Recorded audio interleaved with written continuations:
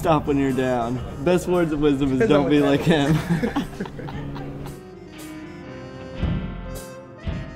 Dude, I don't even know where you got that from.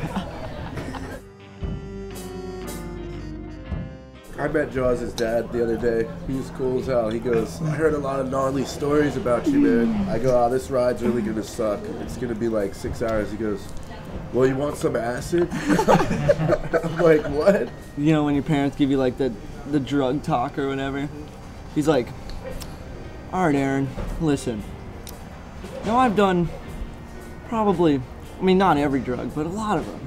And I'm just telling you, you can do it once, but that's it. That's all I have to say. I guess that's the best rule of life.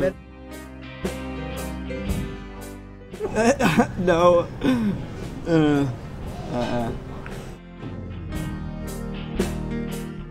So we played pool, or he was sober and I was sober too, and I beat him like 3 times in a row for dollar games. And then he basically got pretty drunk, and then we played, and I was like, all right, we'll put down $5 in this game. And then he beats me.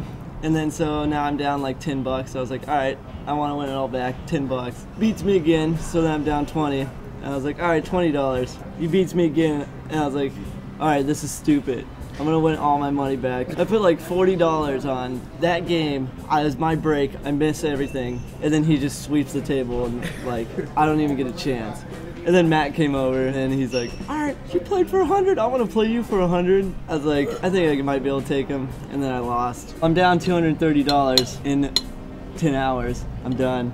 Even though probably tonight, I'll probably put down some money. Dude, I'm not gonna, no.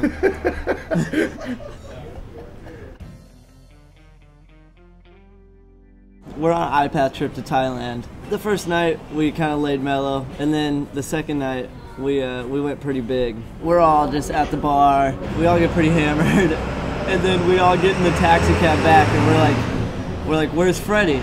Nobody can find Freddie. It's probably like 2 a.m. We go back to the hotel, and he's like, all right, I'm sure he'll show up soon. Ends up being like 6 in the morning. Everybody's tired, just waiting for him. Still hasn't showed up. And then so we're kind of all freaking out. Next morning, wake up at about 11 o'clock, he's still not here. And so we're like actually pretty scared. Another hour passes by, it's like 12 in the afternoon. We see Freddie just come in the hotel with no shirt on, he has one sock on, and I went through some gnarly shit, man. Seriously, like one of the gnarliest things that ever happened to me. Our heads like split like really bad. You guys aren't gonna believe this. I just saved lives.